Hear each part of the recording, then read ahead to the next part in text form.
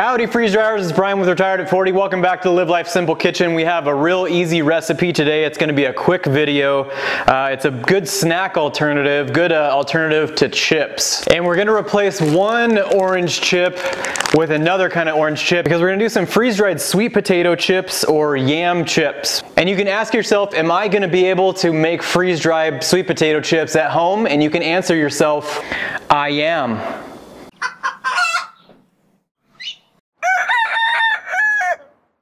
And it's probably way too early for dad jokes, but I've already done it, so you're just gonna have to suffer through them with me. First thing we need to do is just take the ends off of these yams or sweet potatoes, and then we're gonna skin them, and then we're gonna run them through a food processor. And while I'm taking the ends off of these, I want to just mention that I got this recipe from a social media group user, which is where I get about half of my recipes from. It's just a great place to connect with people that have common interests with you. And before we start skinning those sweet potatoes, you're gonna wanna get a pot of water boiling and an ice bath ready. And I like to use my kitchen sink with some ice in it after I clean it out really well. And now we're just gonna skin these, and it's not a big deal if you don't get all of it. It's kind of hard to skin sweet potatoes because they just don't really have even terrain like a potato does. So this next part you can do a couple different ways. You can either dice them pretty thin. You want them thicker than you would normally want, like a potato chip would be. And you can also run them through a food processor. Mine has a smaller spout, so they would have to be cut down. And if I do it that way, it won't give me that nice circular shape. But that doesn't bother me a whole lot, and just being able to run them really fast is worth it to me. And our water is really nice and hot now. We're just gonna go into this hot water bath for about 3 to 5 minutes. We're not trying to cook them. We're just going for a quick blanch. And if you don't do this, if you skip this step, the texture when they're freeze dried is not gonna turn out the way you want it to. Then we're gonna strain them and put them in our cold water bath. Then we're gonna strain them again. We're gonna go onto silicone or parchment from freeze drying supplies. So the best way to do these is just to overlap.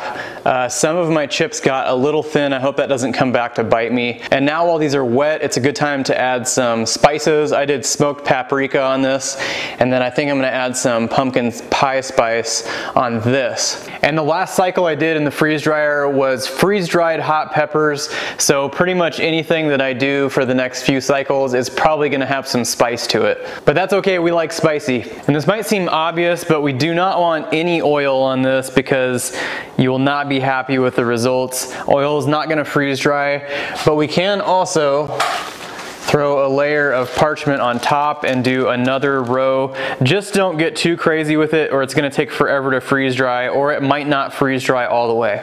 All right, we're ready to go. I'm not gonna pre-freeze this round. I'm just gonna go straight into the freeze dryer.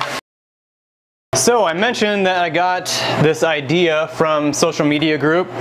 So with that said, it's a great place to meet other freeze dryers. It's a great place to pick up some tips and some tricks and possibly some recipes. So to find that, you just go to Facebook or to MeWe and search Retired at 40's freeze drying group.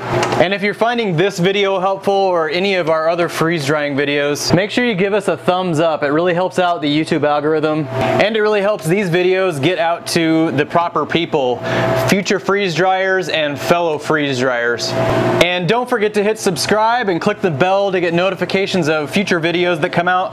For us, that's every Sunday at 8 a.m. You'll get a new freeze drying video every single week. And if you need to pick up some silicone mats or some parchment paper or any of the other products that you've seen in this video, go to freezedryingsupplies.com. That's the store that we started at this channel to help streamline the freeze drying process. And if you're ready to pull the trigger on a freeze dryer, make sure you consider using our affiliate link. It really helps us with our social media groups. It helps us do free giveaways of freeze drying products. And it also helps us develop new products to make freeze drying as streamlined as possible. And now through the magic of YouTube, our sweet potato chips are gonna be Done. Well, I thought last week was the fastest time that I had ever seen, but this week, even faster. We're just over 19 hours. 19:03 is what we ended up at. Well, there they are. They turned out really, really nice. So I really like these smoked paprika ones. You can still get a crunch just like you would with a potato chip. It's not quite as dramatic as a greasy fried potato chip. But the paprika adds a nice little addition with the sweet potato. The pumpkin pie spice, I'm not a big fan of, but I would definitely recommend some kind of seasoning. I didn't do 3 trays, they're just plain. They are pretty plain, so even some salt would do a whole lot of good. A super simple, easy, and quick recipe for you today. And if you've done sweet potato chips before, let me know what you add to them and let me know down in the comments section. In the meantime, this is Retired at 40. Remember to live life simple. We'll catch you next week.